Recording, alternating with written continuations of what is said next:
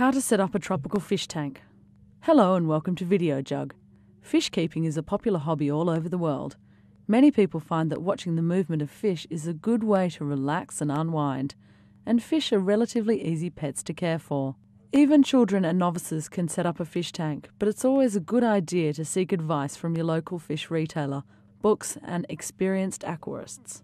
We've come to Woodford Aquatics in London to learn how to set up a freshwater tropical aquarium.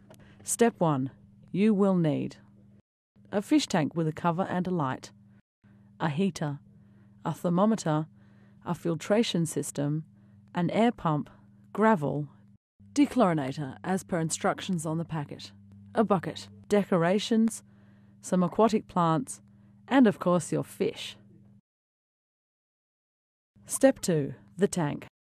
There are many different types and sizes of tanks available, and these days they are often sold as complete all-in-one packages that include all the accessories you will need. Seek advice from your fish retailer about which tank to buy, as this will determine the type and number of fish you can keep. Start by washing out your tank with clean, warm water without detergent. Position it on a surface that will not buckle and that is sturdy enough to take the tank's weight when full. It is usually best to use a stand or cabinet which is purpose-built for fish tanks, especially if you have a large tank. Step 3. Adding gravel. Always use aquarium gravel from a pet shop, as this will be safe for your fish. Wash the gravel until the water runs clear. Then spread it evenly in the tank. Step 4. Decorations. There are a variety of decorations available for aquariums. Rocks, driftwood and novelty decorations can all add to the visual appearance of a fish tank. Rinse the decorations in tap water and then place them into the tank.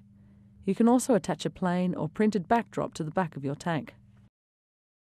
Step 5. Install equipment. Install a filtering system into your tank.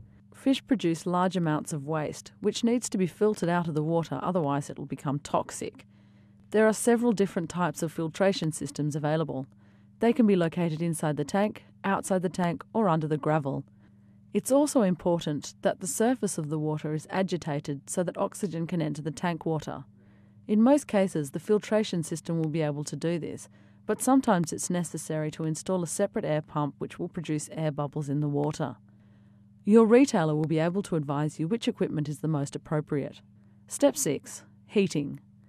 The crucial difference between a tropical and cold water tank is that tropical tanks need to be heated. As a general rule, your heater will need to have 1 watt of power for every litre of water in your tank. Set it to the appropriate temperature for the fish you want to keep. When choosing different species of tropical fish to keep together, choose species that thrive in the same temperature of water. Also put a thermometer in the tank and check regularly that the temperature is correct. Step 7. Add water. Fill your tank up with cold tap water. Top tip: place a bowl into the gravel and pour the water into the bowl. This will stop the gravel displacing from the force of the water. Most tanks will have a water line indicating where you should fill it to. Add some dechlorinator to the water. This will make the water safe for your fish. Step 8. Wait. Switch on the filter and heater and then wait for about 2 days before adding plants or fish. This will give the tank time to settle and warm up to the correct temperature. Step 9. Plants. After a couple of days, your tank is ready to be planted. There is a wide variety of aquatic plants available, and your retailer will advise you which are appropriate for your aquarium. Rinse new plants under tap water and then plant them into the gravel in your tank. It's a good idea to remove some tank water before planting the plants to prevent spillage, and then return the water to the tank afterwards. If the water is murky after planting, allow some time for the filter to clear it before adding fish.